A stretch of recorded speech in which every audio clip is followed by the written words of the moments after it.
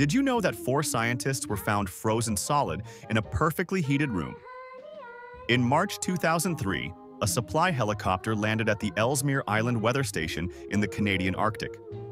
The crew expected to find 4 experienced researchers monitoring critical climate data. Instead, they discovered something impossible. All 4 scientists were frozen completely solid, sitting at their desks in natural positions. The station's heating system was running perfectly. The internal temperature was 22 degrees Celsius. Lead scientist Dr. Margaret Chen's final log entries described strange thermal anomalies in their living quarters.